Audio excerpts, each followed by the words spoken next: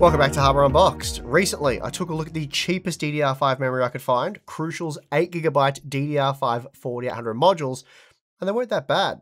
In fact, in terms of value, they were actually quite good, and as a result, I felt for anyone building a new PC right now, or at any point in the future, it's finally time to move on from DDR4. Now, that's not to say that DDR5 delivers the most bang for your buck, or those already using a DDR4 system should upgrade. Somehow this was the takeaway for some that previously watched that content, but I assure you that wasn't what I meant when I said it's time to leave DDR4. Rather, if you're going to build a brand new PC right now that requires a new motherboard and memory, I feel you're best off going with a DDR5 board and then some cheap entry-level 8GB DDR5 modules, which you can upgrade in the future once DDR5 becomes the mainstream option. I came to this conclusion when testing the Core i5-12600K, which you'd typically pair with a Z690 motherboard, so quite an expensive board to begin with, and therefore $84 US for some DDR5 means the memory is by far the cheapest platform cost. But what about those planning to buy what we believe to be the best value budget gaming CPU right now, the Core i3-12100, which costs just $130 US or $110 if you opt for the F SKU.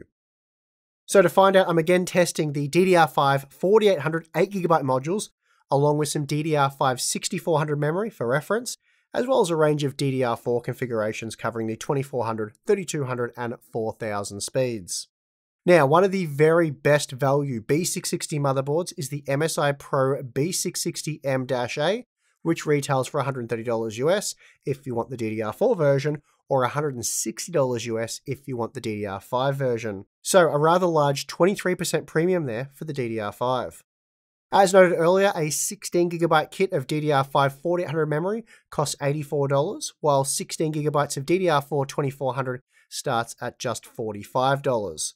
Then the premium DDR4 3200CL14 that we use costs $100, and the popular DDR4 4000CL19 kits, they cost around $100 as well.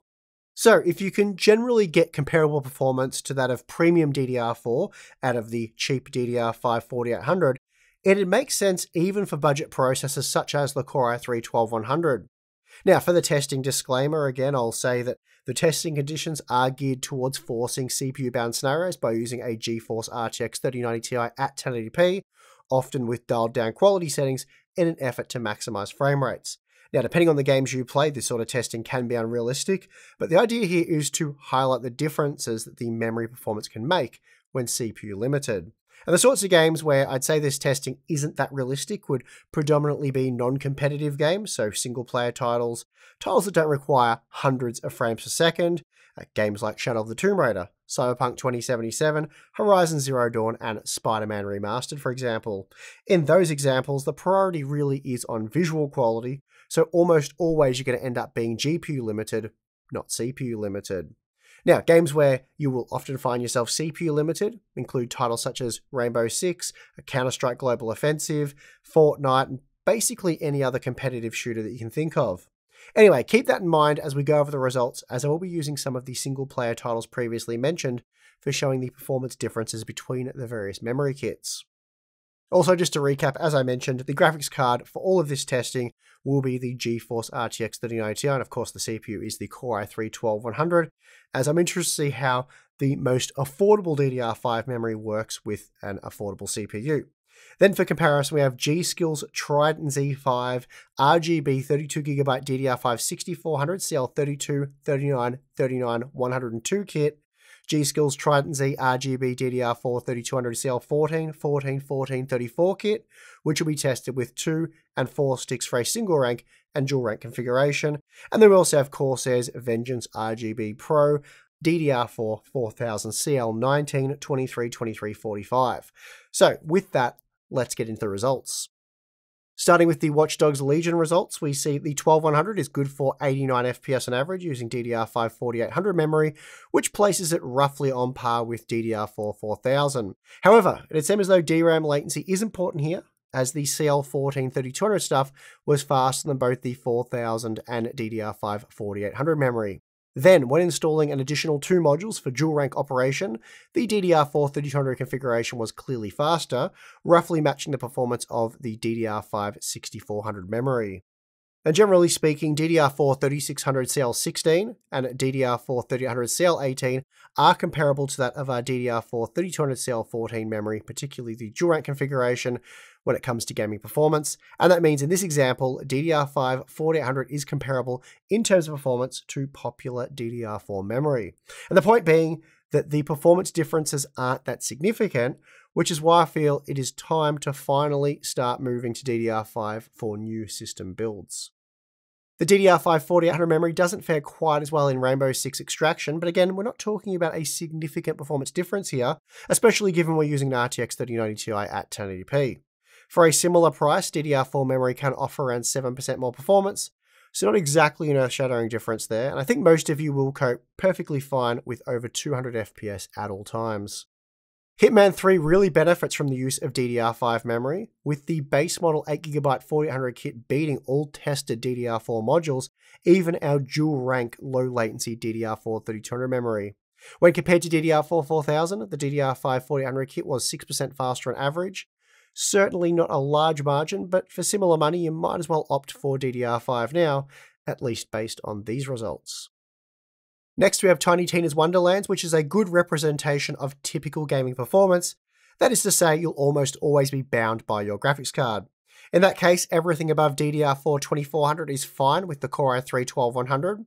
Of course, though, this might not be the case with more powerful CPUs, graphics cards, and of course, future games. But today, many games, especially single-player titles, will be GPU bound, and this is what those results will look like, all much the same. Moving on to F122, we find that despite the test conditions, which should see the CPU become the performance limiting component, with the exception of the DDR4 2400 configuration, the game was largely GPU bound. Sure, frame rates were a bit higher with the DDR5 6400 memory, actually 1% lows were around 12% better, but we're only looking at single-digit gains from DDR4 to DDR5 6400. The 8GB 4800 sticks were a little weaker here, but given you're basically getting DDR4 performance, you might as well make the switch for a new build, as it ensures a superior upgrade path. Now, as noted in my previous video covering these 8GB DDR5 modules, most gamers using something like an RTX 3090 Ti will game at 4K when playing a single-player game like Spider-Man Remastered, and here the game is almost entirely GPU bound, even when using DDR5 6400. Still, using this game as an example of CPU-bound performance, we see that DDR5 4800 is able to match DDR4 4000, as well as our low-latency DDR4 3200 memory. And that's a positive result, despite the fact that the 6400 stuff was almost 30% faster when looking at the 1% lows. Shadow of the Tomb Raider is another CPU-demanding title, though the Core i3-12100 is more than powerful enough and will easily enable over 100 FPS, should your graphics card be capable of such frame rates. Again, we find that DDR5 4800 is comparable to DDR4 3200 low latency, up to DDR4 4000. It's really not until you go as low as 2400 that you'll see a noticeable performance decline. So again, although DDR5 4800 is a good bit slower than 6400, it's not worth paying a premium for high-speed DDR5 just yet. But for those of you building a new PC from the ground up right now, these 8GB modules are a pretty good stopgap. Horizon Zero Dawn, like Hitman 3, shows that even the budget DDR5 memory provides a performance advantage over DDR4. It's not a big one, but even still, value for money, what we're seeing here from the 8GB 4800 memory is impressive, beating all tested DDR4 configurations. It's a similar story in Cyberpunk 2077 as well. Here the DDR5 4800 memory was a whisker faster than all tested DDR4 kits, though overall performance was much the same. But the point is, given these results, I'd be very tempted as a new PC builder to ignore DDR4 and opt for the newer DDR5 memory. As seen previously, ACC is one of those games where memory latency really matters, though again, if we cranked up the quality settings or used a lesser GPU, you'd certainly see these margins narrow. In any case, DDR5 4800 memory wasn't that impressive here, as DDR4 3200 single rank was 13% faster. Now, if these results were the norm, then it would be hard to say if you should take the plunge with these budget 8GB DDR5 sticks and hold out, say, 6 to 12 months before DDR5 pricing improves for the more premium stuff. The DDR5 memory performs quite well in the Riftbreaker.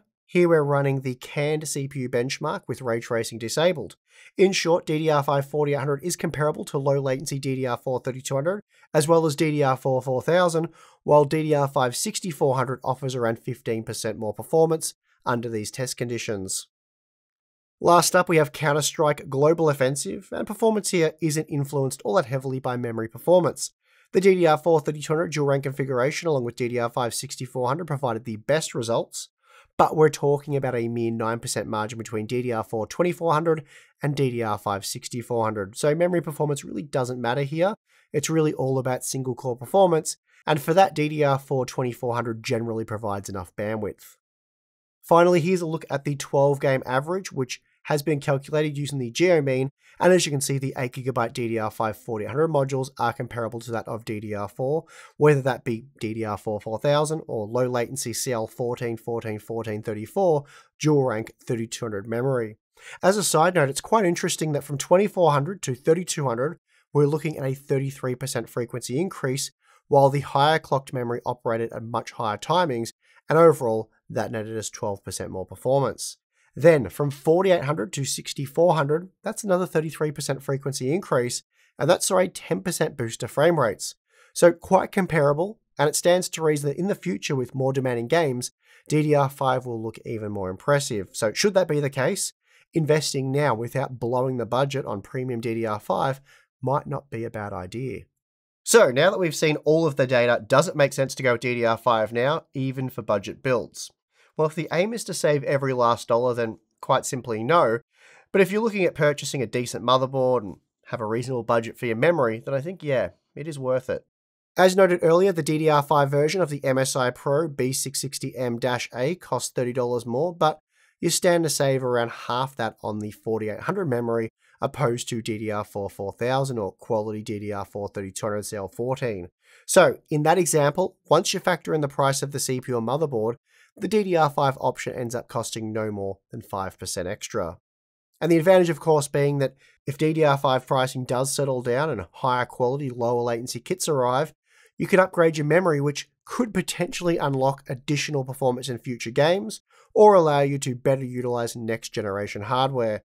Either way, though, it's really not a big risk, given the performance and pricing today is really much the same. Again, none of this is to say that you should upgrade to DDR5 if you already have a perfectly capable PC using DDR4, and ideally, if you can wait, that's probably going to be the best option with next-gen hardware on the horizon from both AMD and Intel. But all of that aside, it's great to see DDR5 pricing nudge closer to that of DDR4, and it appears to be happening quite rapidly with massive price drops over the past 4 months or so. Anyway, if I were building a new Alder Lake PC today, I almost certainly would grab myself a DDR5 board, throw 2 of these cheap 8GB 4800 sticks on it, and get gaming. And that is going to do it for this video. If you enjoyed it, you know what to do. Subscribe for more content. We also have Patreon and Floatplane for those of you who'd like to become a Hardware Unboxed community member, get access to our exclusive Discord server, monthly live streams, Q&As, and behind-the-scenes content. But if not, as always, that is perfectly fine. And I would like to thank you for watching this video. I'm your host, Steve, and I'll see you again next time.